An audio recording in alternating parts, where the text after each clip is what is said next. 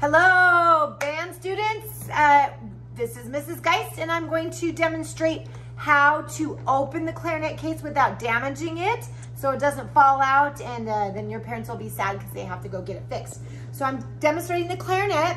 Hopefully your instrument came with a name tag, like a luggage tag. Otherwise, you can get one at Walmart or wherever you want to buy a luggage tag. Just make sure your name's on it. I don't really like a piece of tape on there because over time it will come off, and we want to know that this is your instrument. All right, so most cases will have an emblem on the top of the case. Not all of them do, but most of them do. So that's an indicator that you're going to open it up the correct way so it doesn't fall out. Another indicator is normally the latches will go down. Not all the time, but 90% of the time the latches go down, okay? If you have another brand, sometimes they lift up, but just be really careful when you're not sure and you're not gonna open it up and it falls out. Another thing I described is, I forgot to tell you, is please do this on the floor. If you do it on a table or in your lap, if it falls down, it's gonna hit the ground. So at least when you're on the floor, it doesn't fall very far. If you can have it on the carpet, that's even better, okay? We don't wanna mess up your instrument because if it doesn't work, you can't play it and you're not gonna have any fun, and your parents will be sad because they have to pay more money to get it fixed. So make sure the case is opening the correct way. Again, if you're upside down and you open it, the instrument's gonna fall out and break, okay? Instruments are expensive and they're very delicate, so we wanna make sure we take care of them. So clarinets, you're gonna have a couple things in your case. Hopefully your rental or what you owned came with a couple reeds. As I said, in your Google Classroom, you should have at least 2, preferably 4 or 6 reeds. If you buy them by the box, it's a lot cheaper. You should buy a Rico brand. It's the cheapest for now. You don't need to buy an expensive reed. So just buy the cheapest quality reed, which is Rico. And it's a good reed for what it is. It's a good brand for what it is. And you want a size 2. All right, don't get a 1.5. I want you to start out with a size 2. As we get more developed, we will move up those sizes to a 2.5 and then to a 3. But we have to work up to that. Your clarinet case should have also come with some cork grease. Okay, very inexpensive. Just make sure you always have it with you. I will talk about the cork grease later, not today. All right, and then you should have, this is the wrong one, but my other swab is in my other clarinet case, which is at school. So your case should come, your clarinet should come with a swab, okay? Like a swab to clean out the spit in there, and so it doesn't stink and stay in there. So I will show you how to swab it out, but it's gonna be a swab. This is a saxophone one, so it's kind of big. So you're gonna have a swab like this, but for clarinet, and it fits right in your little case over here, okay? So for the first lesson, you should have a mouthpiece. This is a mouthpiece. This is a mouthpiece cap. Goes over it, protects your reed when you're not playing it. Those reeds are about $2 a piece, so we don't want to break them. We want to be gentle with them and make them last a while, okay? Or your parents will be upset that they have to buy reeds all the time. You have something called a ligature, okay? You want to loosen that up. You can go ahead and put your cap back in your case for now. And again, you're on the floor, so nothing falls down. You're focused here, not on the table, not on a chair, not on tile. You want to try to have a big space open where it's just you on the floor, okay? So this ligature comes off, and I loosened it up a little bit so it works out. You're going to take your reed, and you're going to put it in your mouth. Gently, you don't want to break this reed, okay? It is very, very fragile. So we soak it up. Make sure it's soaked. We don't want a dry reed, otherwise you'll squeak. Now, I'm obviously good at this because this is my instrument, and it's gonna take you a while to get used to how to drop the reed in. I'm lifting up my ligature, and I'm gently putting the reed on the mouthpiece. Now, I didn't touch the top, but I didn't go like that to move it down because it's very, very, very, very thin. So if you do that, the reed is gonna crack, and again, it's not gonna sound good. So we wanna be very gentle, and it's gonna take some time until you get used to it. So bring up the ligature. You can also do this. You can also put the reed on there. There's 2 different ways to do it.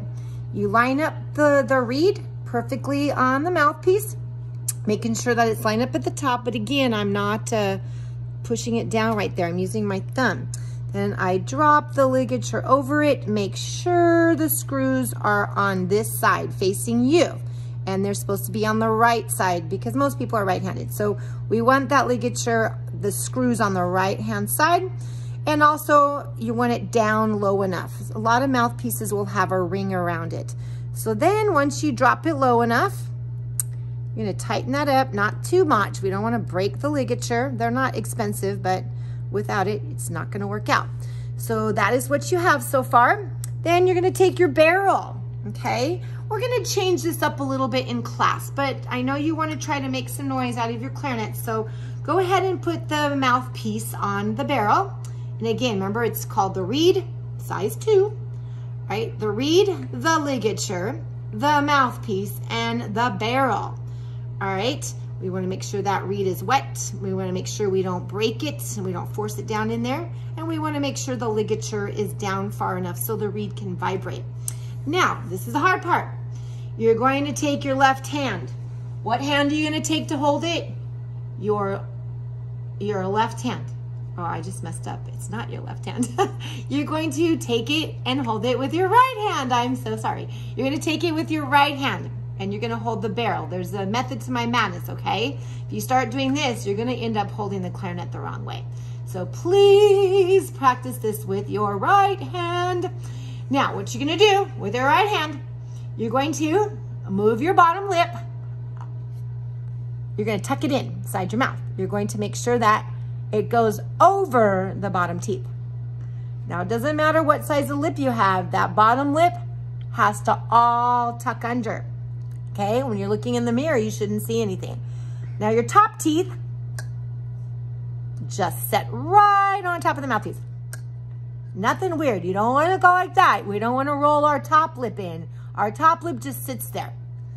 So again, bottom lip in, it's not like this. We don't want that, okay? We don't want that.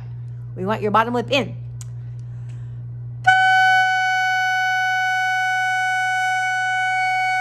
No puffed cheeks at all, no puffy cheeks, okay?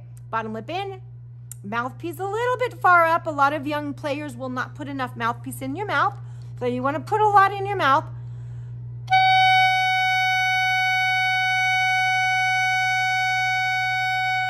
And I'm kinda having a firm grip. I'm kind of an embouchure, it's a big word. Embouchure is how I hold my face, okay? So go ahead and try that for now. Bottom lip under. Put your mouthpiece, your lip about there, okay? Your lip goes pretty far in. Put it in your mouth a lot. And your top teeth, just sit there.